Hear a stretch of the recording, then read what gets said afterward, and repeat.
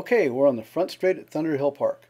We're going to keep the car to the right of center on the front straight, so we've left a nice passing lane on the left for overtaking traffic. Turn 1 is coming up. We're going to move the car a bit to the right to set up for it, and we're going to find our apex cone and our track out cones and drive right through our apex cone to the track out cone. Once we get to the berm at the exit of turn 1, we're going to start thinking about turn 2, get our eyes way up the track.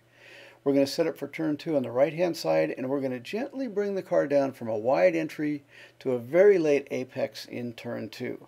From there we're going to squeeze gently into the throttle and let the car track back across to the exit of turn 2 and the track out berm. From the track out berm we're going to get our braking done early for turn 3, all done to the braking by the top of the hill, and then gently just touch the throttle with your foot going through turn 3.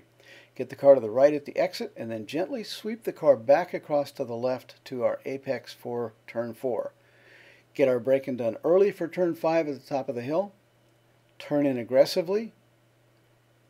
Let the car carry to the right hand side of the track at the exit. And now we're thinking about turn 6. Eyes way ahead of the car. Find that turn 6 turn in point you're looking for.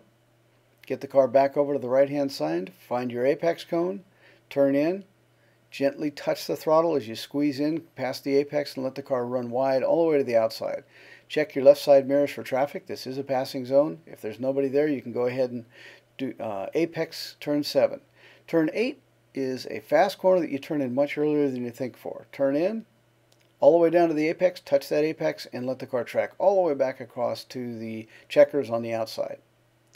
Turn 9 is a fun, interesting, and blind corner, so we're going to have to memorize this one. Brake early, turn in, touch the apex, and drive the car straight over the hill and to the right edge of the track on the exit. Let the car cross back over to the left gently, and now bring the car back to the right to set up for turn 10. Brake early, turn in, apex, track out. Brake early for turn 11, very slow corner, get your braking done early, turn in aggressively. Keep the car a bit left of the middle, look for the straight line to open up, touch the right side paint, the left side paint, and now let the car track all the way to the outside at the exit. We're now in the back straight. Check your mirrors on the left. If it's clear, you can move left. This is a passing zone. Turn 14 coming up, very late entry. Brake hard, turn in much later than you think. Get the car down to the white paint at the apex. Release the car back across the track to the black and white checkers. Turn in for 15, touch the apex, track out again, all the way out to the edge. And you have just successfully completed a great lap at Thunderhill. Nice job.